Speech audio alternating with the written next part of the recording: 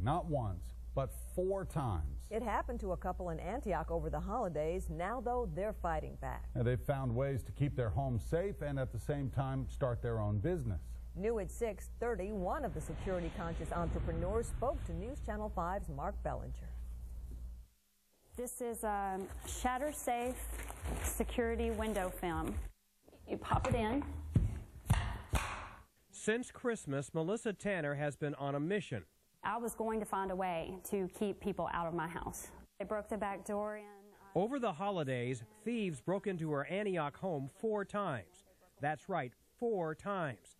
She even had a security alarm, but it didn't matter. Melissa was out of town, and apparently the thieves knew she was gone.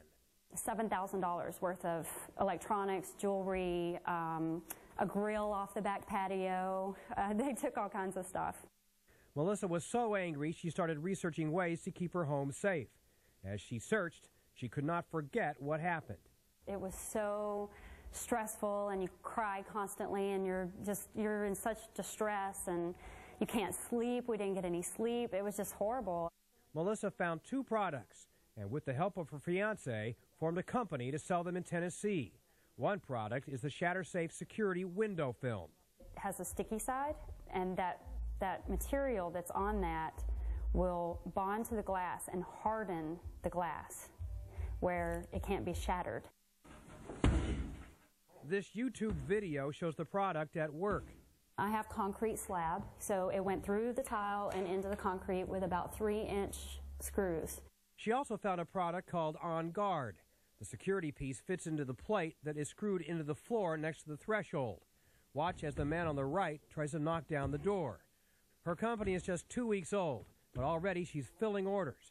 Her goal, keep others from feeling violated the way she did. It's a horrible feeling. I sat here at night, jumpy. Every little noise, every bump, everything makes you just terrified, scared to death that they're coming back.